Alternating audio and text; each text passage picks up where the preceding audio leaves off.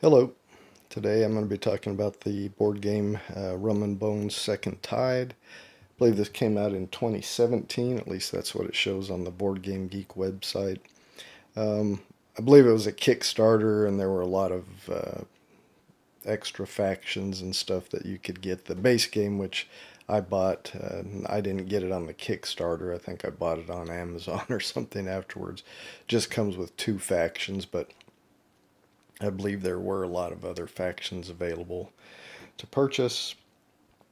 But as I said, the base game comes with 2 factions, so that's all I'll be talking about in this video.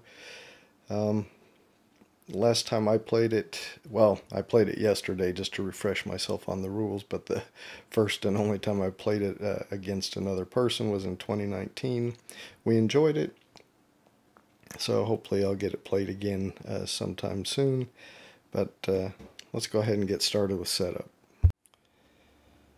First thing you do is the players will choose a faction. As I said, the 2 factions in the base game are the Deep Lords and the Marea de la Muerte.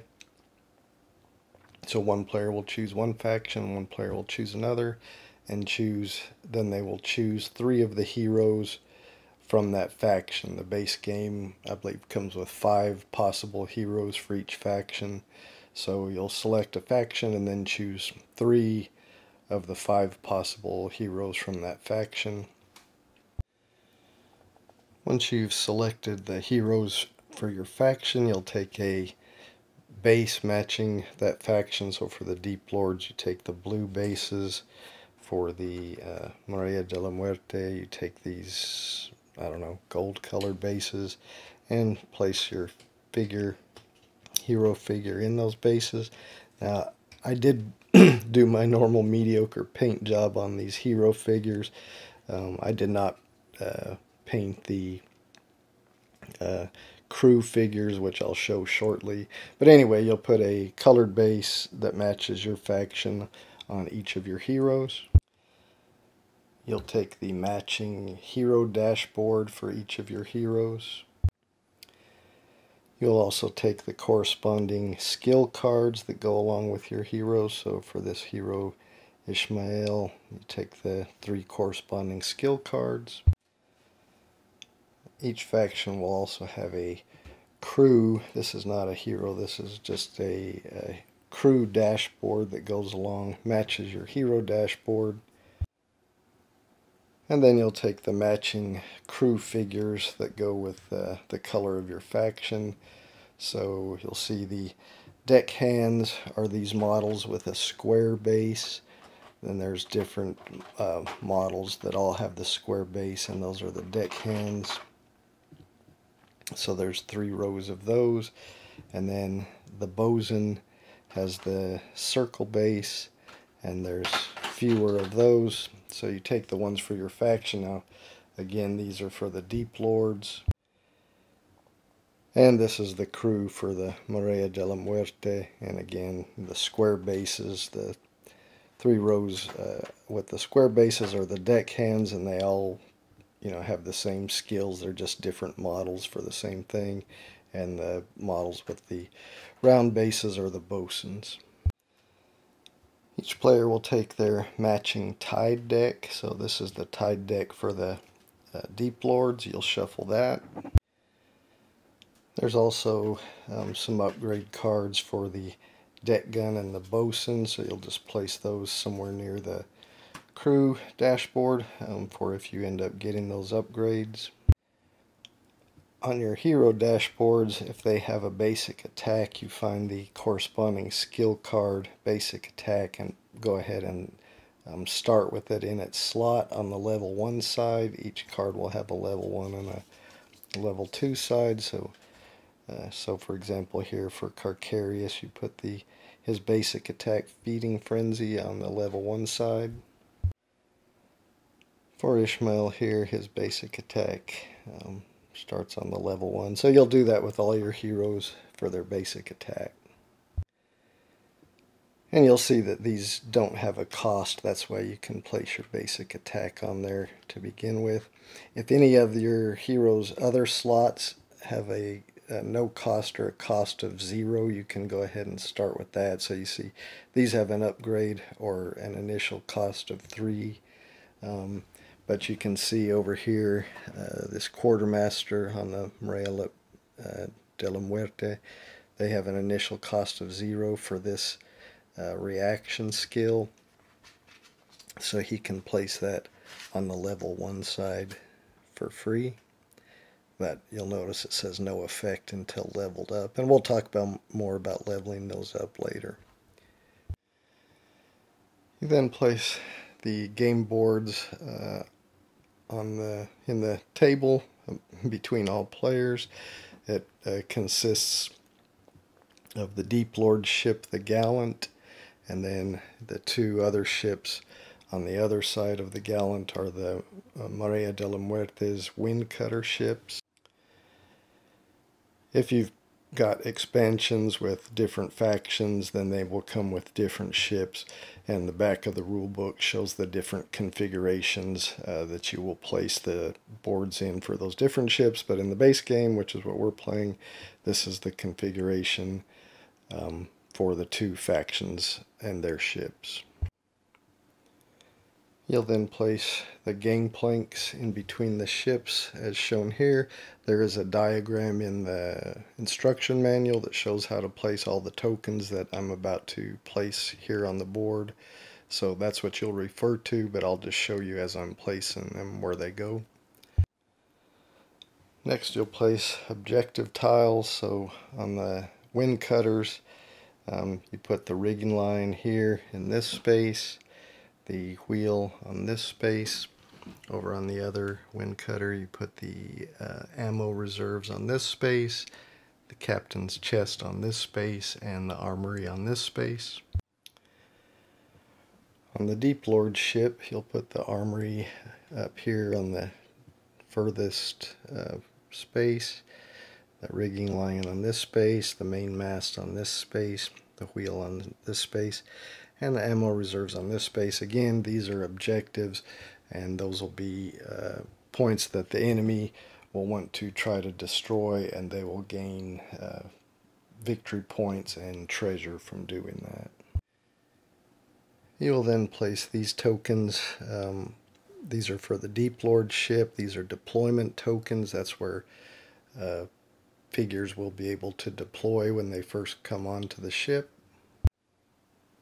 And for the Maria de la Muerte faction, you'll place 1 deployment token here and here on this ship, and 1 deployment token here and here on this ship.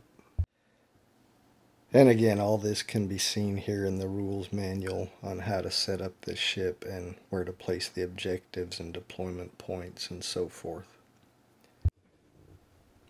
Alright, then on the Deep Lord ship, you'll take 12 deckhands. You'll place 4 on the rigging line objective, 4 on the mainmast objective, and 4 on the wheel objective.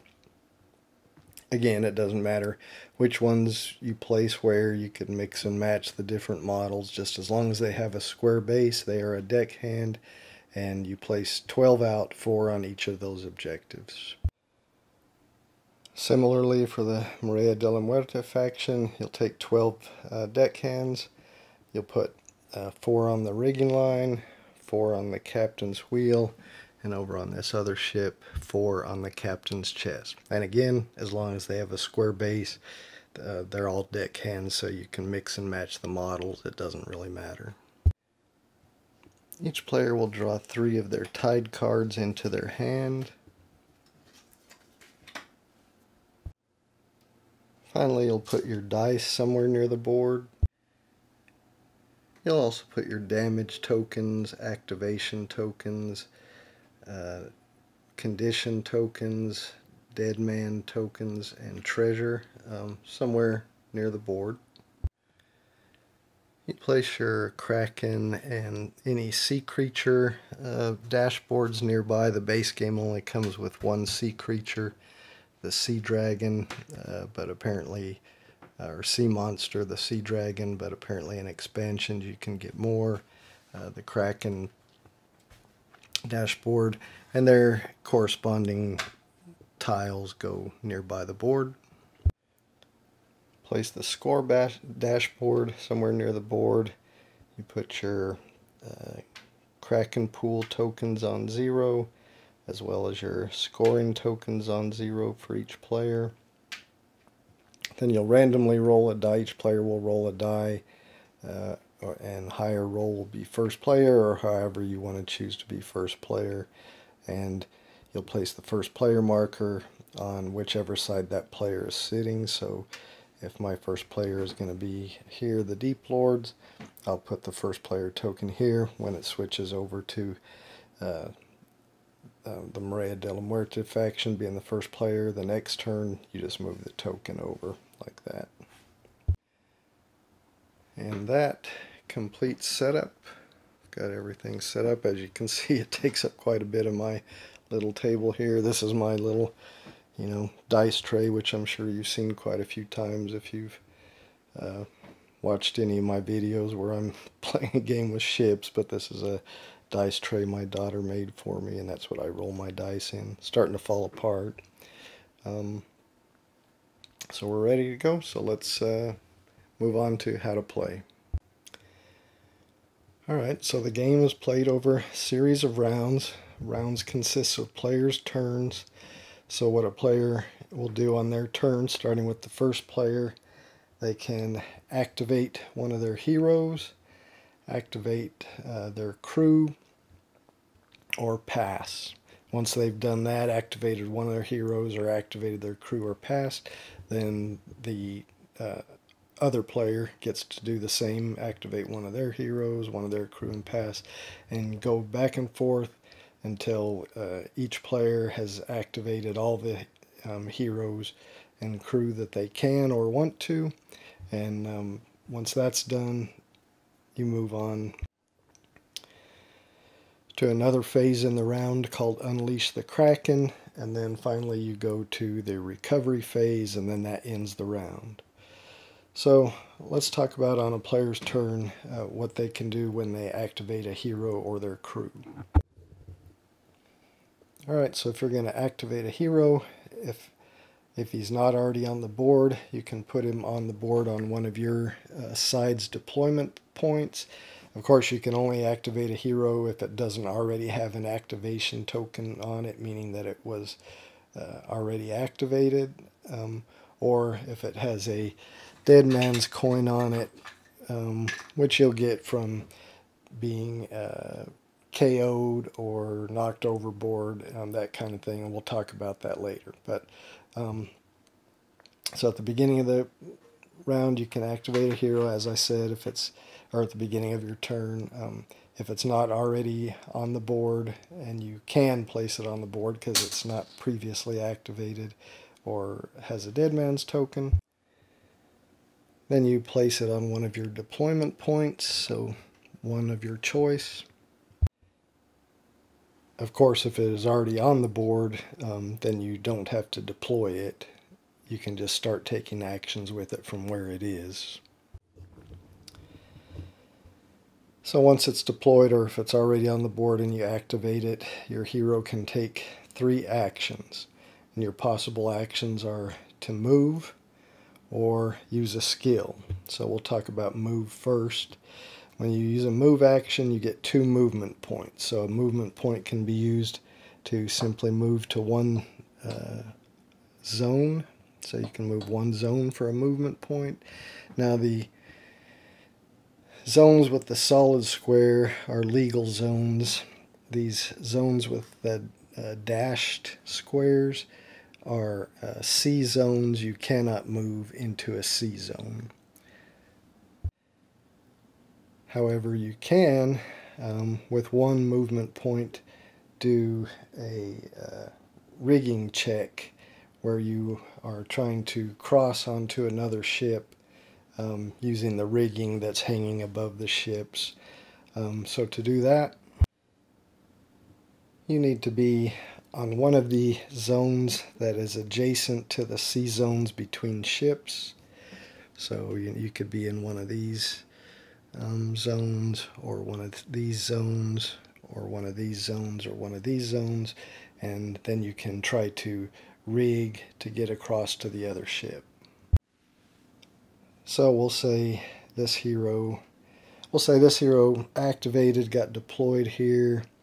Maybe so for one action they do a move action, so they spend one movement point to move here. For their other movement point, they're going to rig across to this ship. Now you determine where you want to land on the other ship, and however many spaces that is, you roll a die, and if you roll equal to or greater than that, then you're safe. If you roll less than that, then you fall overboard. So for example, if this player was here and they wanted to use their second movement point to rig maybe to this space, they just need to roll a 2 or better. So they would get a die, roll, they got a 6, so they easily made it, and they would then put their hero there, and that would be the end of that move action because they spent both movement points to do that. And whenever you're determining movement, you can never go diagonal. It's always orthogonal. So if you were going to, try to rig from here to, this space here, it would be, 1, 2, 3, 4. So you'd have to roll a 4 or better. It'd be the same way if you went here, 1, 2, 3, 4. You'd have to roll a 4 or better, and of course that would be a failure. So you would go overboard, and I'll talk about what going overboard penalty for that is here shortly. But I just wanted to show for one action, you can do a move action, which gives you 2 movement points. So you can just move 2 spaces, or you can move a space and rig, or rig and move a space. However you want to spend your 2 movement points. And as I said, you get 3 actions, so you could do the move action, then do the move action again and get another 2 movement points, etc. But another thing you can do, of course, is to use a skill. And your skills are what you have here on your hero board. So of course your basic attack, that's an attack skill. So that would be 1 action if you wanted to use your basic attack. And this just shows this is the number of dice you roll, 3. This is what you need to get a hit, so a 3+. So you could roll 3 dice, you hit on a 3+, and this is the range. So this attack can attack up to 2 spaces away. So if this hero was going to use a skill, an attack skill, to attack these deck crew here, she could do that from this space because that's 2 spaces away, and that is her range. So she would roll 3 dice for each result of 3 or greater. She would get a hit and get to remove one of these deckhands. So deckhands and bosuns, it only takes 1 hit to kill them. Heroes, as you can see, have health on their hero sheet, so she takes 6 hits before she's KO'd. Ishmael here takes 12 hits before he's KO'd. Karkarian takes 10 hits. So when a hero takes an amount of hits that doesn't KO them, then you just take these hit tokens. If this hero took 2 hits, you just put those hit tokens on there signifying they have 2 hits. If ever their hit equals the value shown here, that's the total amount of hits they could take, and then they're KO'd. And I'll talk more about what happens when a hero is KO'd in a little bit, but I just wanted to kind of show how the attack skill works. The other kind of skills you have are abilities.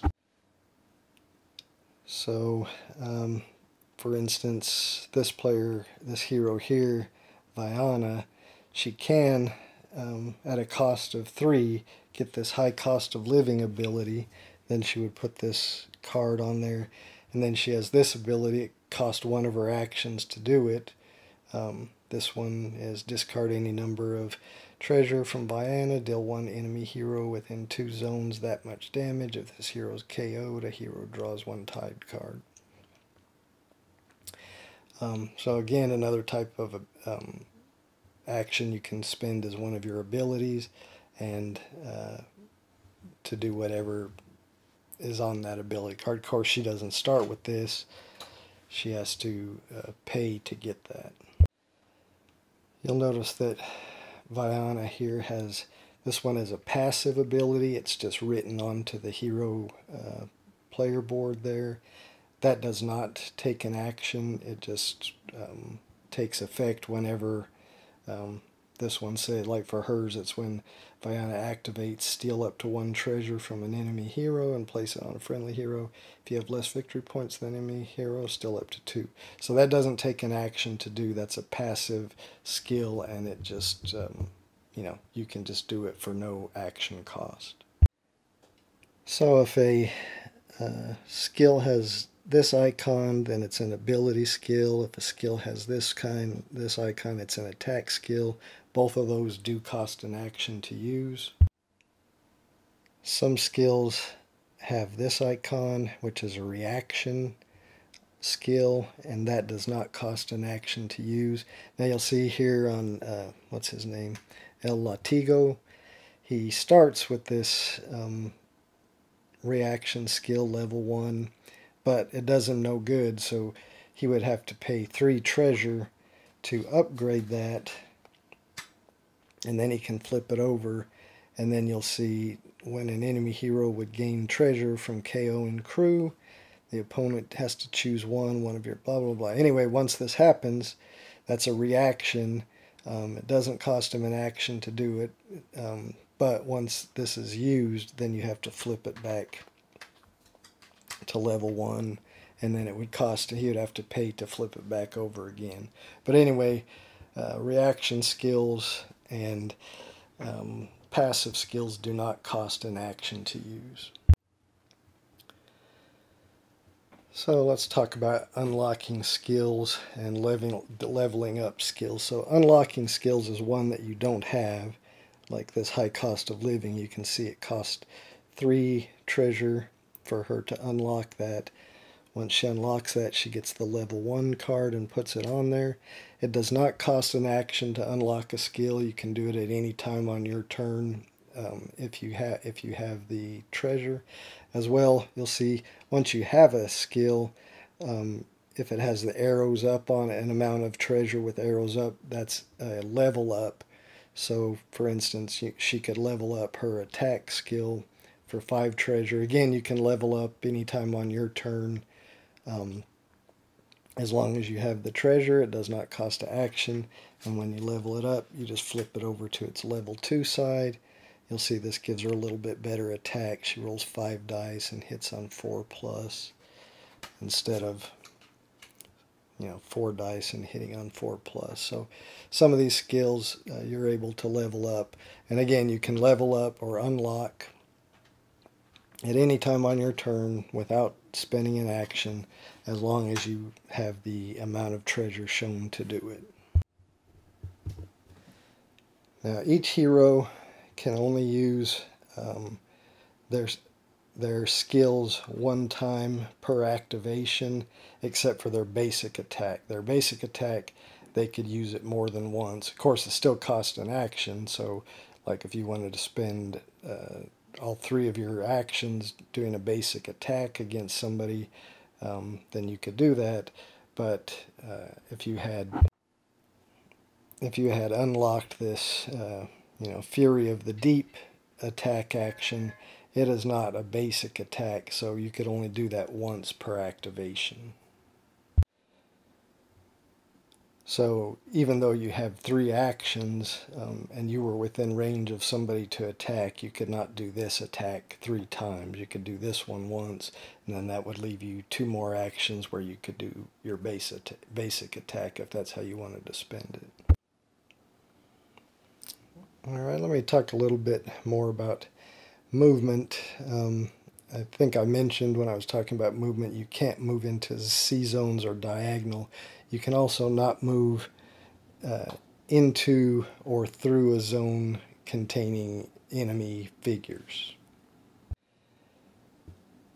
And a hero can move through an enemy deployment zone, but they cannot end their movement on an enemy deployment zone token.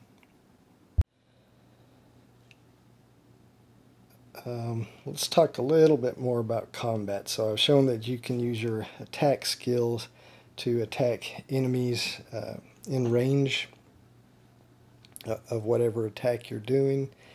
However, let's say this enemy hero was in with this group of enemies and you were attacking this zone. You always attack a zone, not an individual figure. So, say for instance, if Ishmael was doing his attack, he gets to roll 4 dice and hits on 4 plus. He also has this little ability, push heroes hit up to 1 zone, and he can only, his range is just 1 zone. So if he was here, these are 1 zone away, he could attack here. So he would roll 4 dice. He got no 4 pluses, so that would be 0 hits. But we'll just say he got a 5 and a 4. So we'll say he got 2 hits. You have to prioritize your hits. First deck hands. So he couldn't apply those 2 hits to this hero if he wanted to, because there are deck hands that can be hit first. So you always have to hit and eliminate deck hands first. Then if you've applied all your hits to all the deck hands there, then you can target bosuns second. Remember, those are the ones with the circle bases. There's none on the board at start, but those are your second priority. So after all deck hands are eliminated in the zone you're attacking, then you can eliminate bosuns with hits. If bosuns are eliminated, then you can apply your hits to heroes. Now some people's attacks, like for instance here Kyria and Carl's basic attack says they may prioritize heroes. So if they made an attack rolling 3 dice and hitting on 3 plus, they could prioritize the hero and apply their hits straight to the hero instead of the deck hands. But unless your attack says you may prioritize heroes, then you have to follow, deck hands first, then bosuns, then heroes, and then finally, once all those are eliminated, then you could apply your attacks to the objective underneath. So that's the last thing in the priority line, and this takes 6 hits to eliminate. So let's talk about what you get for eliminating crew, deck hands and bosuns. So if a hero attacks and eliminates deck hands and bosuns, they get 1 treasure for each one that they eliminate. Anytime a hero KOs an enemy hero, they get 3 treasure. And again, that's just these coins here.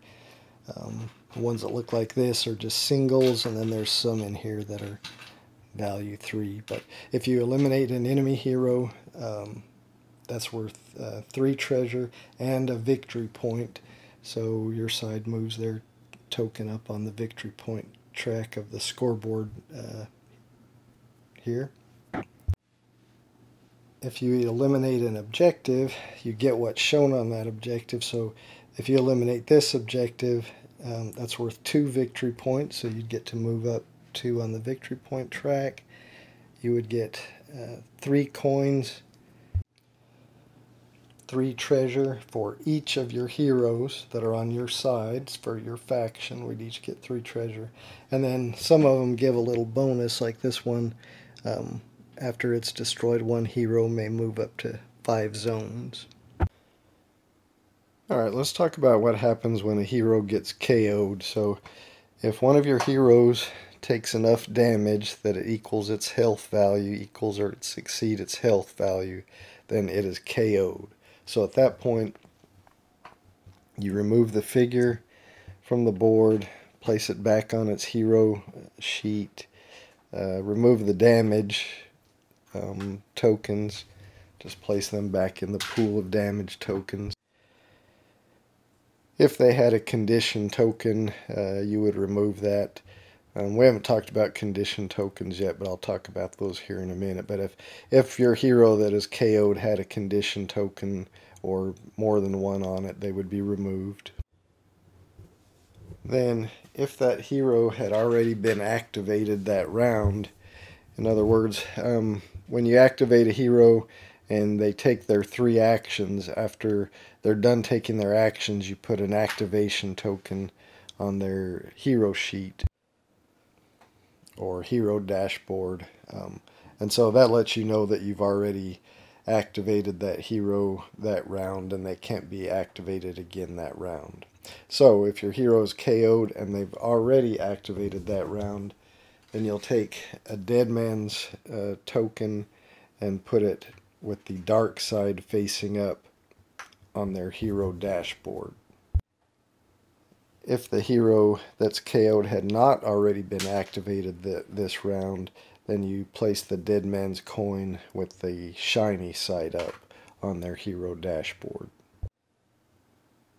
And a KO'd hero will will retain any treasure or skills or anything that they already have. So they don't lose anything other than getting a dead man's coin, either dark side up or light side up, and that kind of determines if they can deploy, when they can deploy again. Because you cannot deploy a hero that has a dead man's coin on their command sheet or an activation token on their, not their command sheet, their hero dashboard. And again, we'll talk a little bit more about that later. Let's talk about the effects of being pushed overboard now. So I mentioned if you try to rig from one ship to another and you do a rigging check and you fail, then you go overboard and you place your, you have to take your hero's figure and place it on its side on your hero's dashboard. Also, you can go overboard.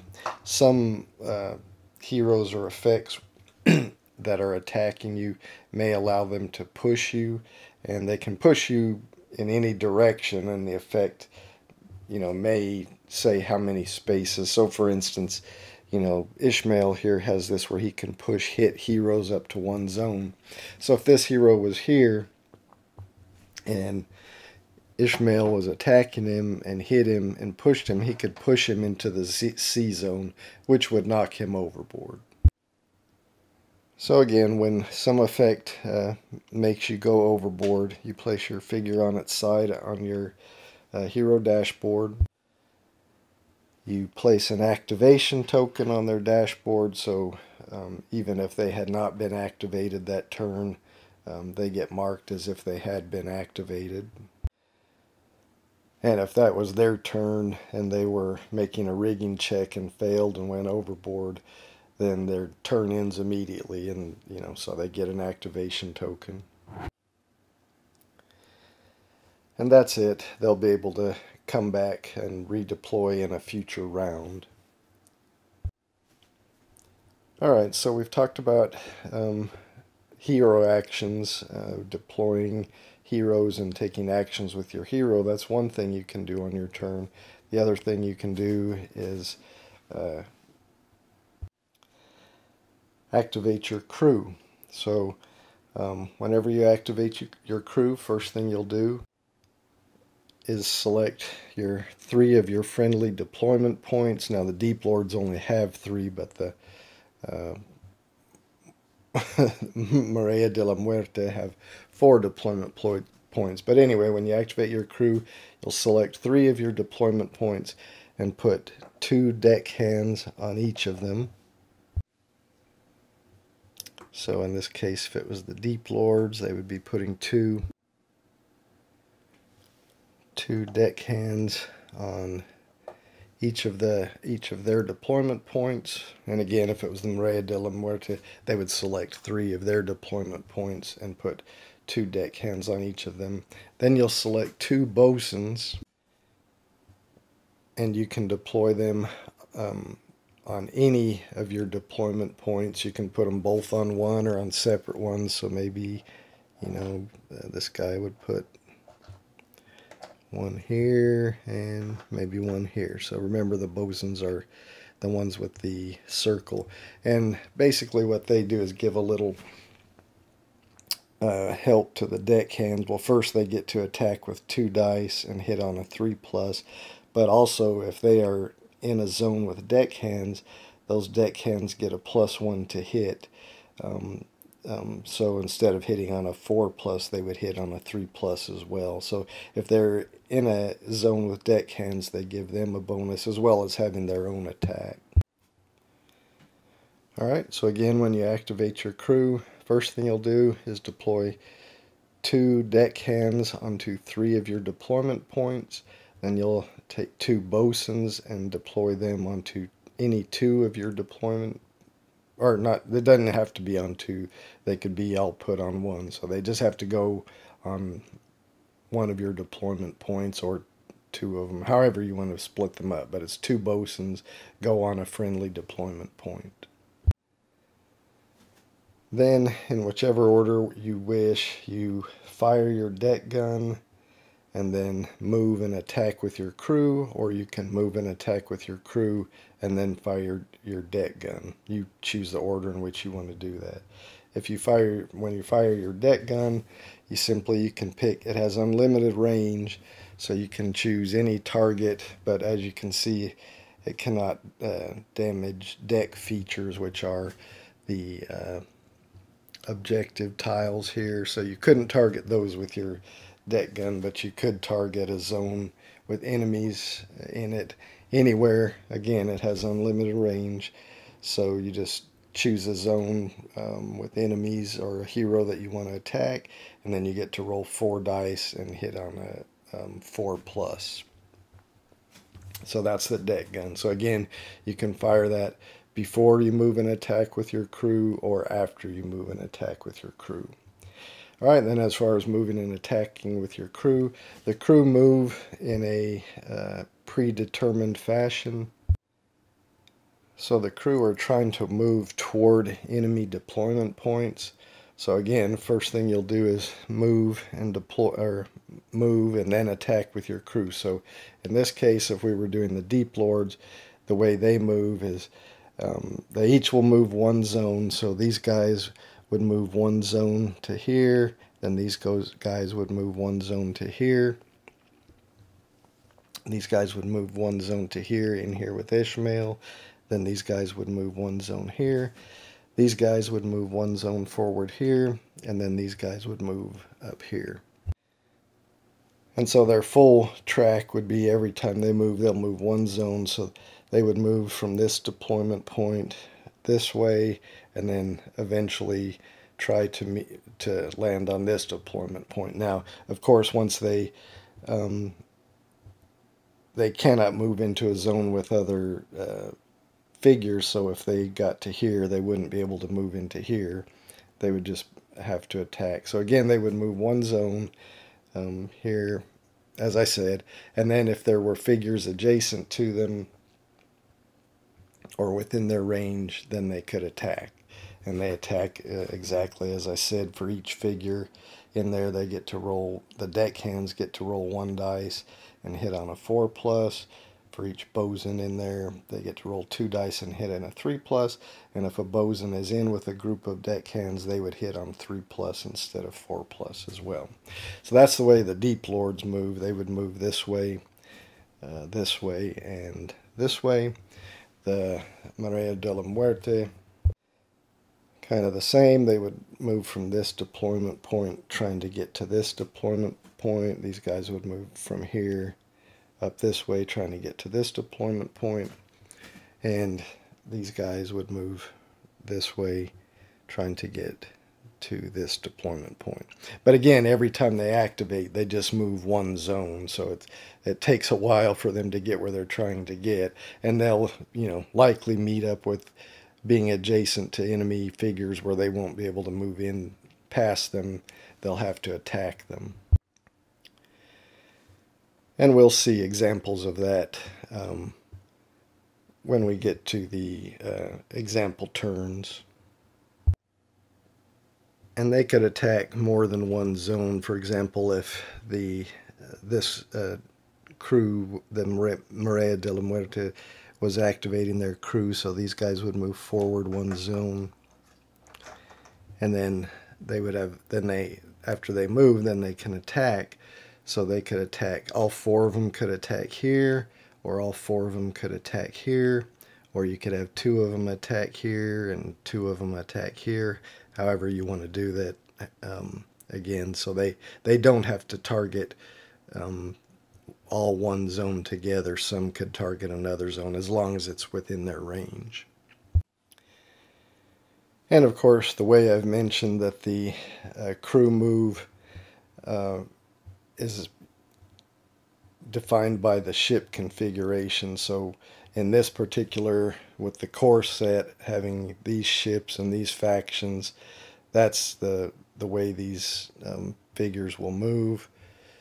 If you have different ships, different factions, and your board configuration is different, then they will move differently, and it's shown in the rules how they'll move. So, for example, in the rule book here, you can see that it shows, for the Deep Lords, they'll move this way, and opposite for the Marea de la Muerte. So it shows the direction of how the crew will move.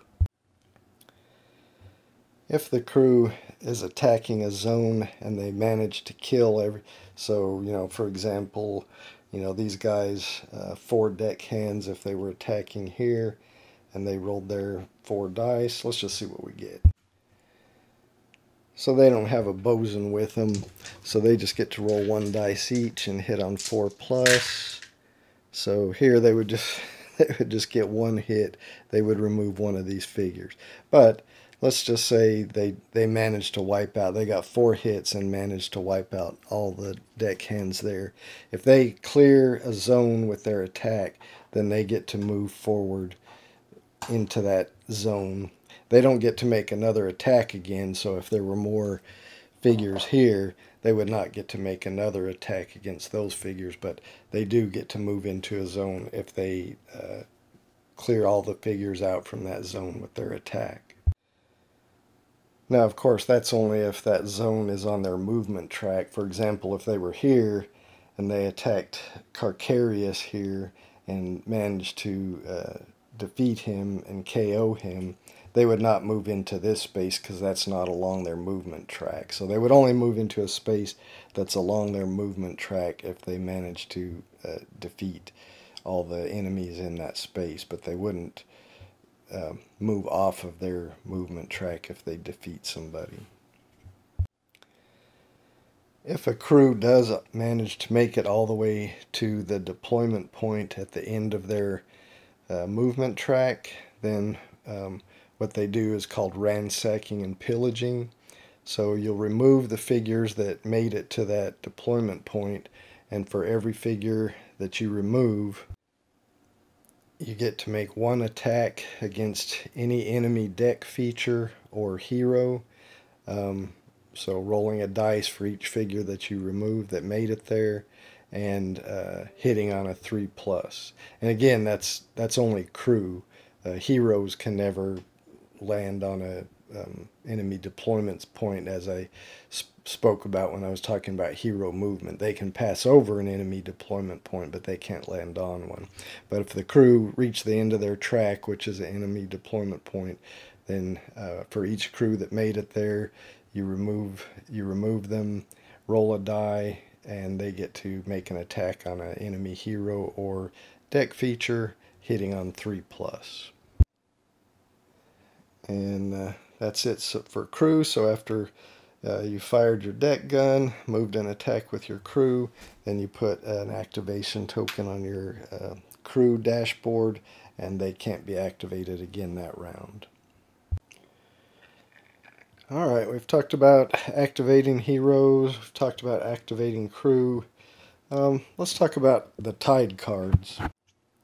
So you remember at the start, during setup, each player got to draw 3 tied cards, and basically you can use these whenever they say. Like for instance, this one says when a friendly hero attacks, if you play this, push hero's hit up to 1 zone, blah blah blah.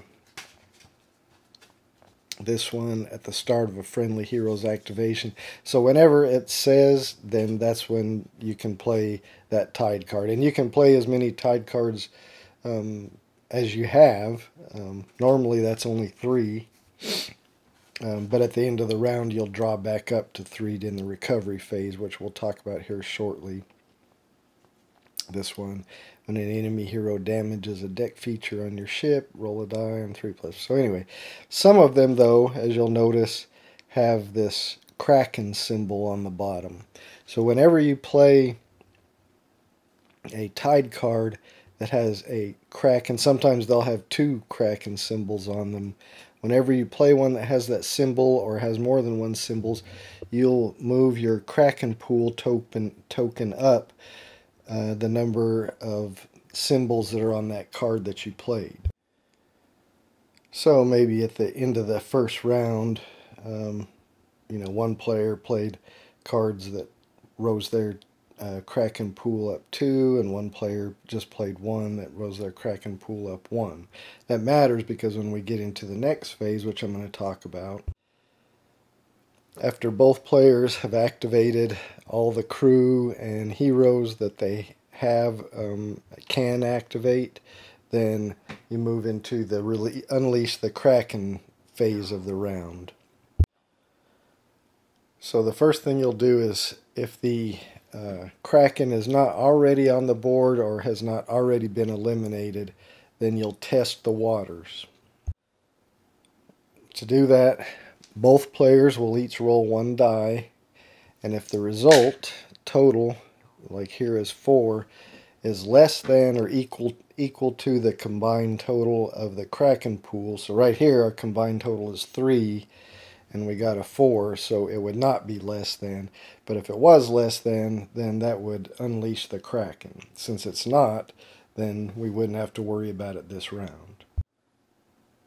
But as you can see, as the Kraken pool goes up from playing tied cards, then every round it's going to be a little bit better of a chance that the Kraken will be unleashed. If and when you do roll less than the Kraken pool when you're testing the waters, then you unleash the Kraken. You take the Kraken tile and you place it in between the 2 gangplanks there on the board. If there was any sea monster in one of those spaces, then it would be immediately KO'd. The sea monster comes into play from a tied card. A player can play a tied card that lets them place the sea monster in a sea zone and activate it just at similar to activating one of their heroes. It is not a hero, but they activate it and use it just like if they were activating one of their heroes. But if it was in one of these spaces when the Kraken is unleashed, then it would be KO'd. So then next, after the Kraken is unleashed and placed on the board, and in every future round where it is still on the board, then the Kraken will attack. So the first thing you'll do is roll a die, and hopefully you get it in your... And then you look on the Kraken dashboard, which you'll just place somewhere nearby, but I'll just set it here to look at it. And we rolled a 6, so you would look and see, oh, okay, we got a 6, so the Kraken will do this attack. And I should have mentioned, you'll see here on the Kraken dashboard that when the Kraken is deployed, deal 3 damage to all heroes whose Kraken pool has the highest, is the highest, basically. Or to all heroes in case of a tie. So the Kraken will remain there, and every round after the players do their complete activating their heroes and crew, then you'll have the Kraken attack until the Kraken is eventually defeated. and you can see that he's got 16 health. But if he is defeated, you can see it's worth 3 victory points to the player that defeats him, and 2 treasure, and I'm assuming that's similar to a deck feature where it will be 2 treasure to every hero on the side that defeats him. And then once he's defeated, he's just removed. Now I mentioned that tide cards can increase the tide pool, but there are other things like Carcarius has this skill where he can increase his Kraken pool by 1 after rolling, and then each hit of 5 that he rolled, he gets to roll one additional die. Now that's optional, so when you see a skill that has something like that that says you can increase your Kraken pool by 1 to do something, that's always optional. But if you do, of course, that raises the Kraken pool and obviously makes it a better chance that the Kraken will be unleashed. So after you test the waters and do or do not unleash the Kraken, of course, obviously if you don't unleash it and he's not already on the board, then he won't attack. Finally, you'll just go to the recovery phase. First thing in the recovery phase, you can discard any tide cards you still have in your hand that you don't want, and then draw back up to 3. So, maybe if you've played 1 and still have 2 in your hand, but you don't like the 2 you have, you can discard those and draw back up to 3. But you'll always draw back up to 3. Of course, if you've got more than 3 in your hand because of some game effect, then you wouldn't draw any unless you discarded. Next thing, in the recovery phase, if any hero has a dead man's coin on its light side, then you remove it, and that hero will be able to be deployed in the next round. If a hero has a dead man's coin on its dark side, then you would flip it to its light side, and that hero will not be able to be deployed during the next round. You would have to wait until the end of that next round in the recovery phase when that coin will be removed because it's on its light side. So basically, if it's on its dark side, you're not going to be able to activate that hero in the next round. It'll just get flipped back to its light side, and you'll have to wait a round before he can be activated. He or she can be activated again. You then remove activation tokens from any heroes or crew that do not have a dead man's coin, and then pass the first player token to the other side, so the player who was not first that round will be the first player the next round. And so you just continue like that until the first player to get 8 victory points, and then they win the game. I will just mention that there's an upgrade for the deck gun and the bosun. So if you destroy this deck feature, it says upgrade your deck gun. When you do that, you just take this deck gun upgrade and put it on your crew dashboard, and it shows what the upgrade for the deck gun is. Similarly, if you destroy the armory, that upgrades the bosun, and you take your bosun upgrade and place it on your crew sheet. So again, when it's your turn, you have to activate a hero or crew if you have one that you can activate, and then the next player, after they've done whatever they're going to do, then the next player, and go forth. Once you have no more heroes or crew that you can activate, then you pass, and if the other player still has heroes and crews or crew they can activate, they'll do that until they're complete, and then that will end that phase of the game, and then you'll move on to the Unleash the Kraken phase. I just wanted to mention that you can't pass as long as you still have heroes or crew that you can activate but haven't activated yet. And then I just wanted to talk one more time about when you'll get coins and victory points. So anytime that a hero eliminates a crew, a deckhand, or a bosun, then they will get a coin for each one they eliminated. Anytime a hero eliminates another hero, KOs another hero, then they gain 3 treasure and 1 victory point for their faction. If a hero is eliminated not from another hero but from another effect like a crew attack or a deck gun attack or a tide card or something like that, then their faction is still awarded 1 victory point, and each of their heroes gains 1 treasure. Each of the side that was not eliminated. And of course you gain treasure and victory points from eliminating deck features, as I mentioned. Also eliminating the Kraken.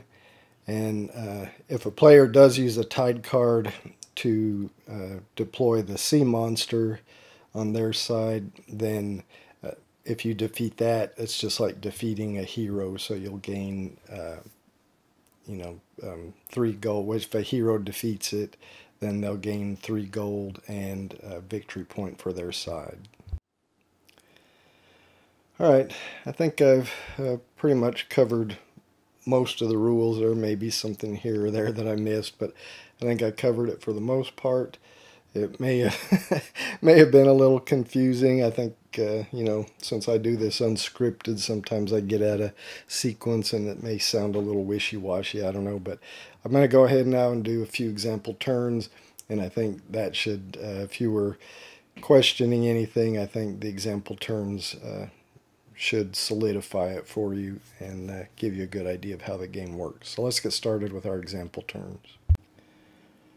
Alright, I think I've got everything set back to how it was right after setup. The Deep Lords will be my first player. So they can activate one of their heroes or their crew. Since none of their heroes are deployed, if they activate one, they put it on a deployment point. So we'll say that's what we're going to do. He's going to activate his Captain Carcarius. He'll put him on this deployment point, and now he has 3 actions he can take, and the actions he can take are to move or use a skill. The only skill he has right now is his basic attack, so there's not a skill he can use at this point, so he's going to move. So for his first move, he's going to use a move action that gives him 2 movement points. So with his first movement point, he's going to try to rig to this space here. So 1, 2, 3. So he needs a 3 or better. Oh, 1. Well, that sucks. So he falls. He falls over or goes overboard. So we place him in there, and he gets a activation token. And that was a lame beginning. Okay, so now the Marea de la Muerte faction, it's their turn, so they can activate a hero or their crew.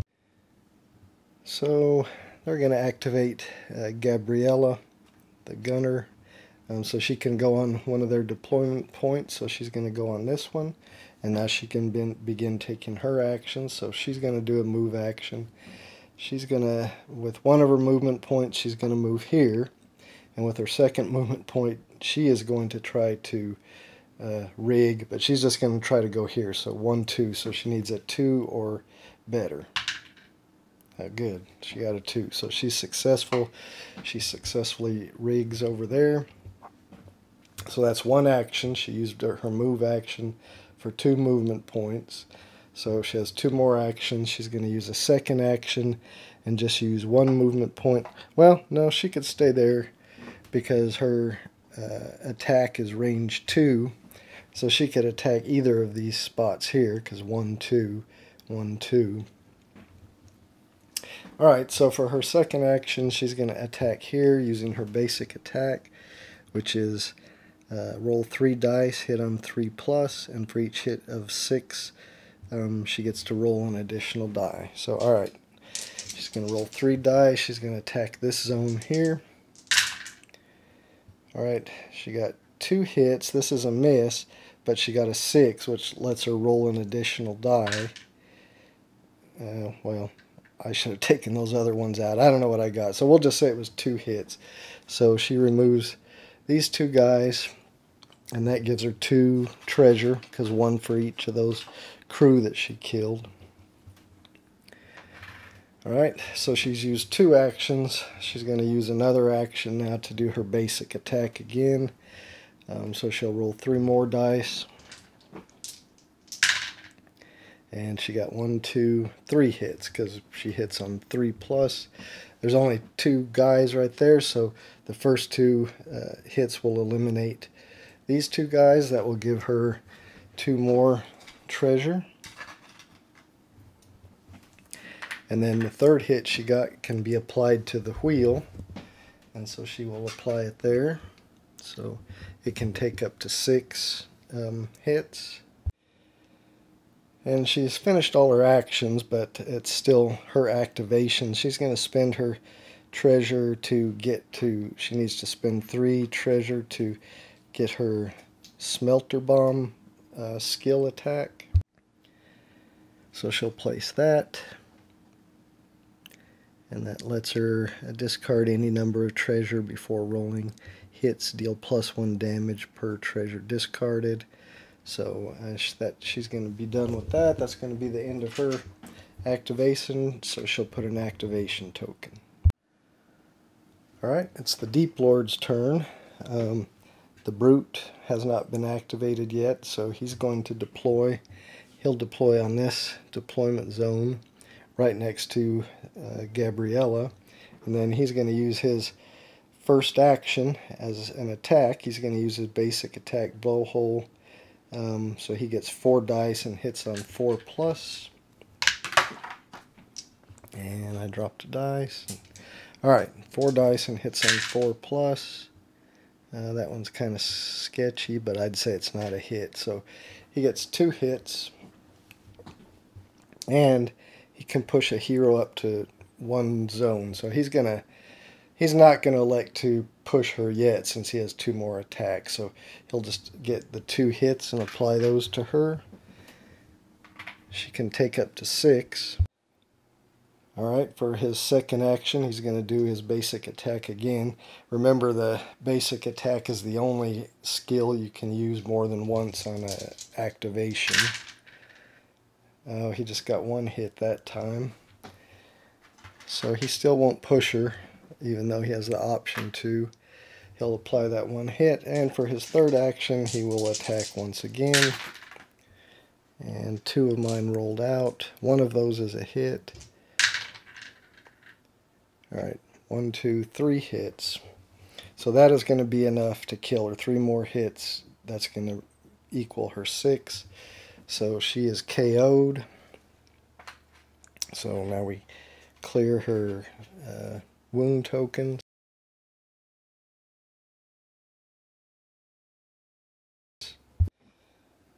Ishmael will get 3 treasure for KOing a hero, and that gives 1 victory point to this faction's side.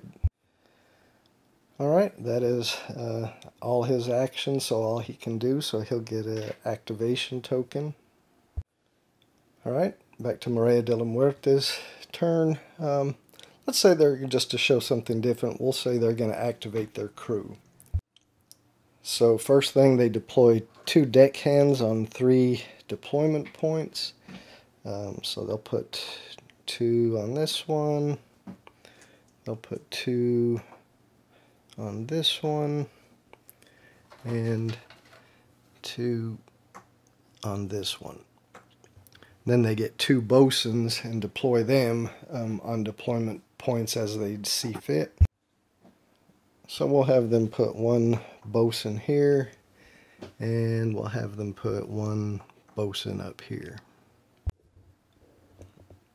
Alright, now they can move and attack with their crew and then fire their deck gun, or fire their deck gun and then move and attack with their crew. So we'll have them move and attack with their crew first. So, alright, so following the pattern, these guys should move. These guys will move 1 zone, so they will go there. These guys will move here. These guys will move here. And these guys will move here. These guys will move forward.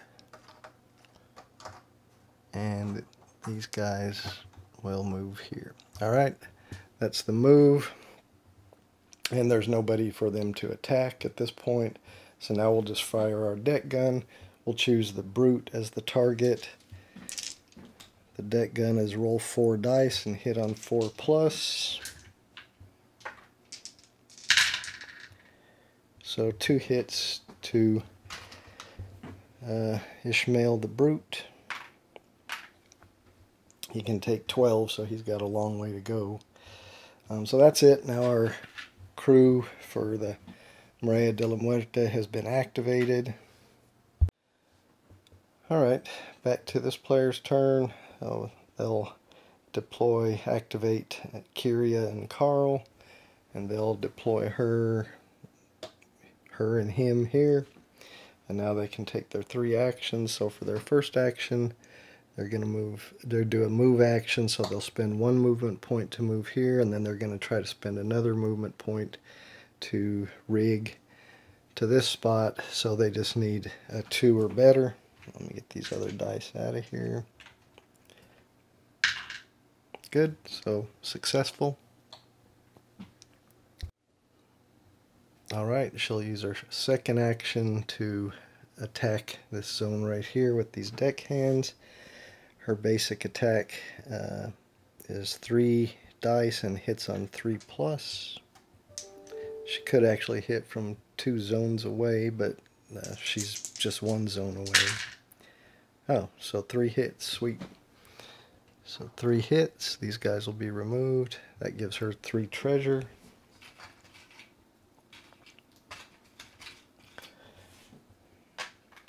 Alright, she still has 1 more action, but before she does that, she's going to spend 3 treasure to get one of her upgrades. Or she could upgrade this attack, whichever one. We'll say she's going to upgrade this action. So she's going to spend the 3 treasure she just got and upgrade this attack action. And it just gives her, she can prioritize heroes, which she already had, but it lets her gain +1 to hit and +1 to range. If she had not moved this turn, well, she has moved this turn, so that doesn't really matter. But she will, since she has a range of 2, instead of just attacking this zone that only has 1 guy, she's going to attack this zone, 1, 2, or 1, 2. So she can attack that zone.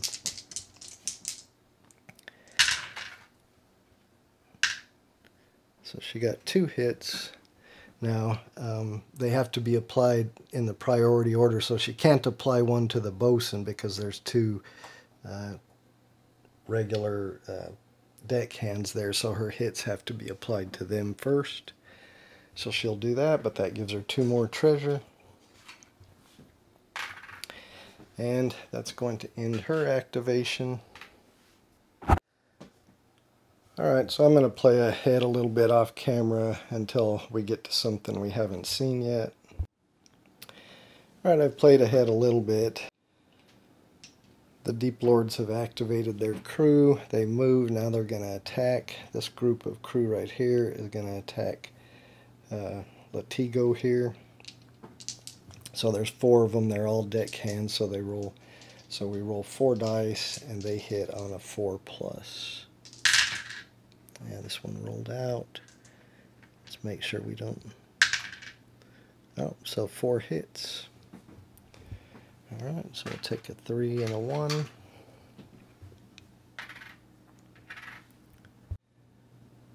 None of the other crew are in a position to attack.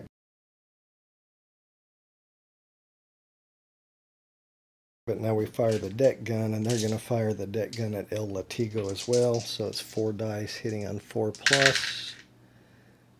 That one's kind of sketchy. I'm going to re-roll that one.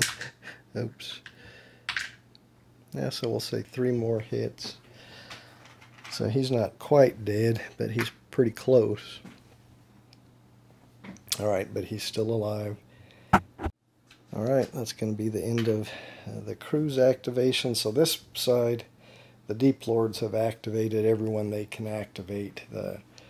The Maria de la Muerte can still activate Vaiana, their captain, but first they're going to play a Tide card. This one doesn't have any Kraken pool cost, but they can remove up to 3. It's on a friendly turn. Remove up to 3 damage in all conditions from one friendly hero. So they will move 3 damage from El Latigo there. Alright, she's going to activate. Oh, and at the beginning, when Vaiana activates, steal up to 1 treasure from an enemy hero and place it on a friendly hero. If you have less victory points than your enemy, steal up to 2. We do have less victory points, so she can steal 2 treasure, so she'll steal it from Ishmael there, and she'll put it on herself. Alright, so now she's going to go to a deployment point right up here, and then she will attack Kyria and Carl there for her first action. She gets to roll 4 dice, hits on a 4+, and for each hit of a 6, one friendly hero gains a treasure.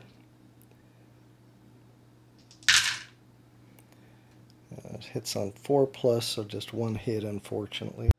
So we got to apply 1 hit to Kyria and Carl, but because one of her hits was a 6, one friendly hero gains a treasure, and she will take that.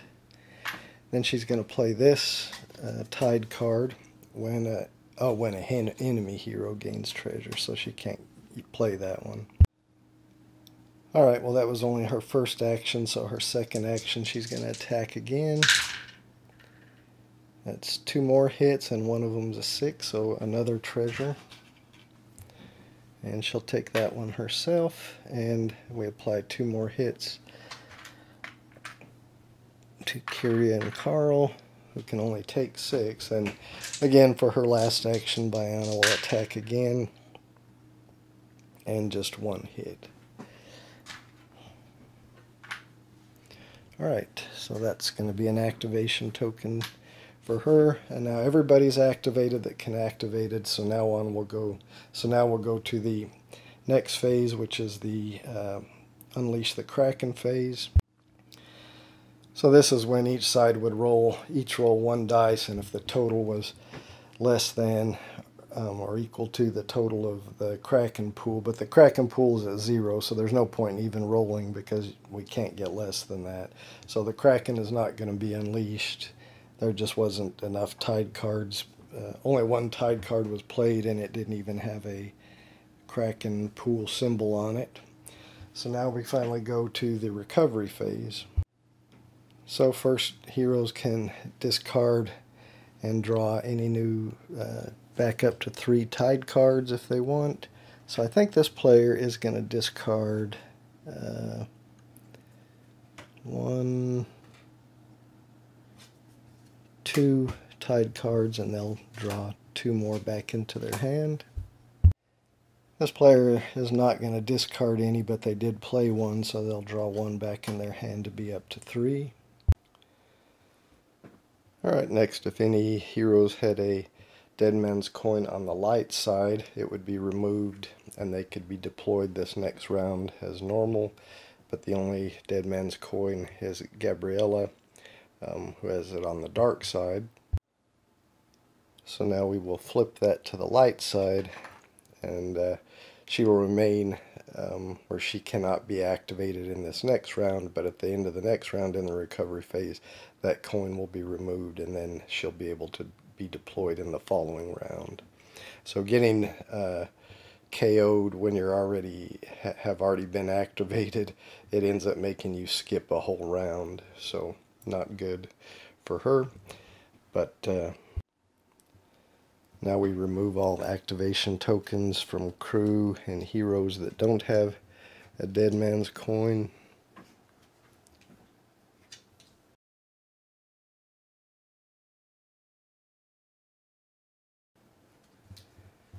Like so.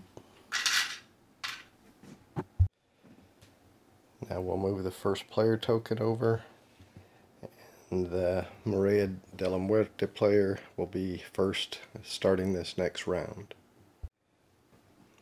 I'll go ahead and play a few more turns just to see if anything else comes up that we haven't seen, but I mean, pretty much we've done a full round, so I mean, you should have a good idea, but I'll do a little bit more just to see if maybe we can raise the Kraken pool or see something else happen that we haven't seen. Alright, so Maria de la Muerte will say that this player is going to have El Latigo activate. He's already on the board, so he doesn't need to be deployed. First, he's going to target this zone with his basic attack. So he's going to roll 3 dice and hit on 3+. And he has this power where if this attack KO'd any deck hands, which that's what he's attacking, a zone with 4 deck hands, then he gets to deploy 1 deck hand into a zone containing crew. So that would be one of the zones of Maria de la Muerte that contains crew. Now, I'm not sure if I mentioned this, but there is no limit to the amount of crew that can be in a zone. Alright, so let's do his attack. 3 dice, hitting on 3+. Oh, Lord. No hits. Alright, he's going to use his second action to attack there again. Alright, this time he gets 3 hits, so that'll eliminate 3 of those deck hands, so he gets to place 3 deck hands. Well, no, I guess he only gets to place 1. It says if this attack KO'd any deck hands, then deploy 1 deck hand into a zone. So he just gets to deploy 1, and we'll say he's going to deploy it there. But he should get 3 treasure for eliminating 3 deck hands. So he'll take that. And he still has 1 action left. He's going to go ahead and spend these 3 to level up his reaction here. Oops. So he leveled this one up. It's a reaction when an enemy hero would gain treasure from KOing crew. Then that enemy player will choose either if the one of my heroes or this faction's heroes gains that treasure instead, or that enemy hero suffers 1 damage per treasure gained. And then once that's been done, you have to flip this back. Alright, and he'll spend his last action to attack Ishmael here. And he's going to play this Tide card. When a friendly hero attacks, that hero gains 1 treasure per hit this attack. So hopefully he gets some hits. He hits on 3+. So 2 hits. So 2 hits go on Ishmael.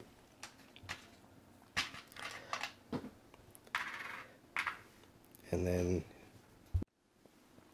from his Tide card, he gets 1 treasure per hit. So that's 2 treasure. And that's going to end his turn. So he will put an activation token. Alright. We'll have him activate Carcarius. Remember, he fell overboard last time before he could do anything. So since he's off the board, he has to go onto a deployment point. So we'll have him go here. And then for his first action, he'll attack Latigo. He rolls 4 dice and hits on 4. So 2 hits.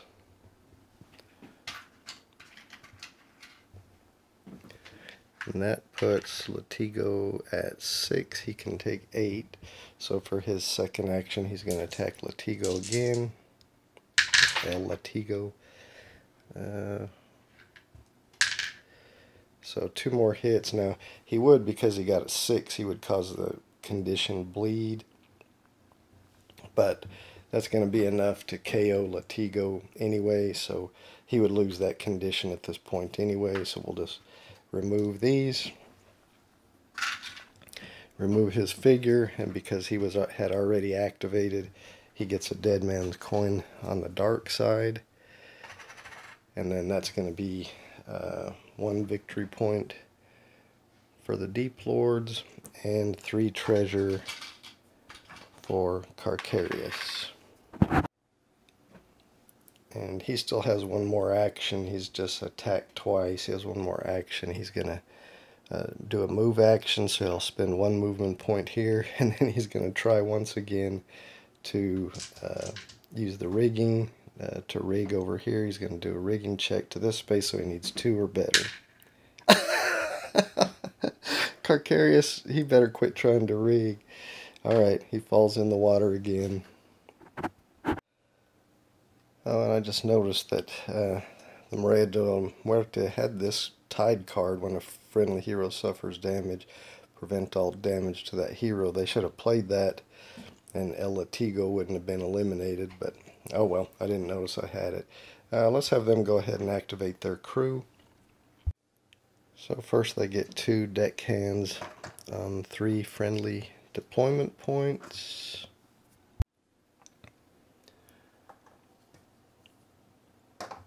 And then 2 Bosons. We'll put 1 there and 1 there.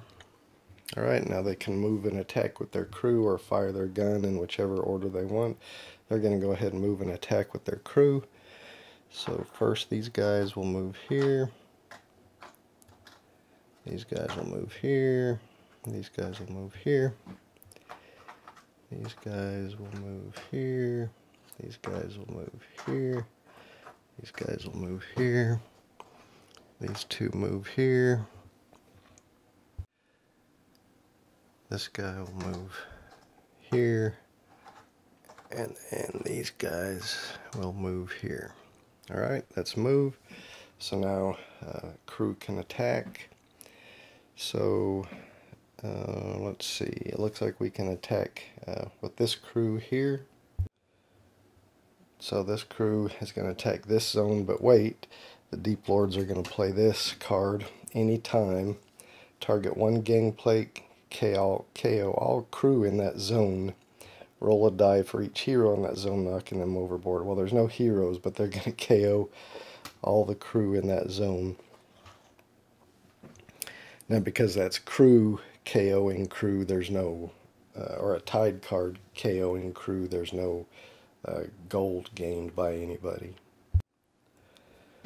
So that sucks for the Maria de la Muerte. The only place else I see where they can attack is up here. They can attack these guys. So that's 2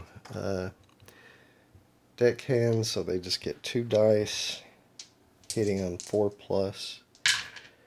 So they got 1 hit, so they'll eliminate one of these guys. And then this bosun can attack, what's her name? Kyria and Carl. So he just gets 2 dice and hits on 3+. So he gets 1 hit. So he'll apply that to her. She's almost eliminated. So we haven't fired the deck gun yet. We'll go ahead and fire the deck gun at Kyria and Carl there. We just need 1 hit. The deck gun is 4 dice, hits on 4+. So we got that. So she is KO'd. She'll go on her thing. Now she hadn't activated yet, so she gets a dead man coin with the shiny side up. So that gives the Maria de la Muerte 1 victory point for KOing her. And since that KO did not originate from a hero, then a hero doesn't gain 3 gold, but each hero on the Maria de la Muerte side will gain 1 gold. So that'll be 1 gold for each of them.